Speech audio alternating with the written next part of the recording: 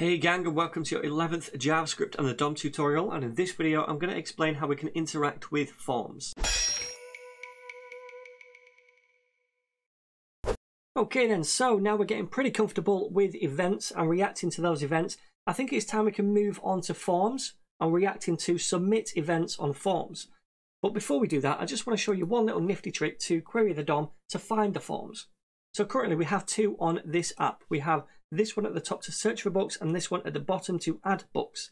Now, a neat little way to grab those elements out of the DOM, instead of querying the DOM by tag name or something like that, is just to say document.forms. And this is going to return a HTML collection of those forms. You can see there's two here, search books and add book. And if we want to access a particular one, we can use square bracket notation and pass in the index, for example, 0. That's going to grab the first one. Or the way I prefer is to pass in the ID of the form, which I could say is add book as a string, and that is going to return that form for us. So it has to match up to the ID of the form. So now we know how to query the DOM for forms. Let's move over to the text editor so we can add in some functionality for adding a new book to the list.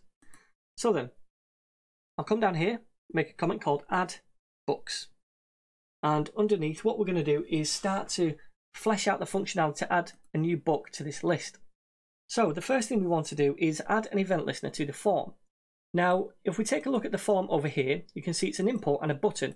And what happens when we click the button in a form is that the form itself emits a submit event. Okay, so we want to listen for that submit event onto the form. And normally when this happens, we provide an action on this form which occurs. Okay, now that's the default behavior of a form to fire this action, and in most cases it's going to refresh your page if you don't have an action defined.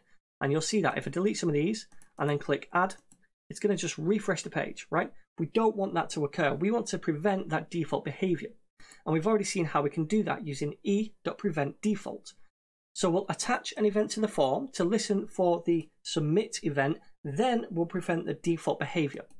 So the first thing we need to do is grab that form. So I'm going to say const add form is equal to document.forms and then in square brackets add hyphen book. Okay, so I think that's the ID of the form. Let's just make sure. Yep, add book. Cool. So now then, what we can do is attach an event listener to this add form. So we'll say add form dot add event listener, and it's going to be a submit event. So we'll pass in submit right here, and notice we attach the event to the form and not to the button itself. It's the form that emits the event when we click the button. Okay, so we're attaching this event, and then we need to pass through a callback function which is going to fire and take through the event object as a parameter when we submit the form. Okay, so what do we want to do first of all? Well, we want to prevent that default behavior. So I can say e.preventDefault, and ideally you want to spell this correctly, like so, and that's going to prevent the default behavior. Then I want to grab the value of whatever a user types into this field. So for example, I could type in a lot of garbage here. I want to grab the name of what the user types in so we can add it to this list later on. So the way we do that is by using the value property. So first of all, we'll create a constant called value, and we're going to set that equal to add form, which is the form itself. Then we're going to perform a query selector method on that form. So we're just searching within the confines of that form element, and what we're looking for is an input of type equal to text. Okay, if we have a look in the HTML, we can see that the type of this input is text. So this here is just a valid CSS selector. We're looking for an input tag, and if we want to look for the particular type of an input, we can add that in square brackets right here. Just make sure you use the double quotations for this and the single quotations for this so they don't escape each other out. Okay, the next thing we want to do is get the value of this input field. So we'll say dot value. This is the property we use to grab the value of an input field. And what we can do is log that to the console. So I'll say console.log, and we're going to log the value out.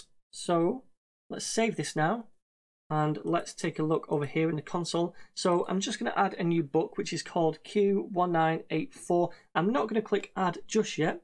In fact, I will, because that's what fires the event. And now we get this logged to the console. Cool. And it's preventing that default behavior of refreshing the page. And we can see that if I delete some of these and add the book again, then we still get Q1984 and it doesn't refresh the page. Cool.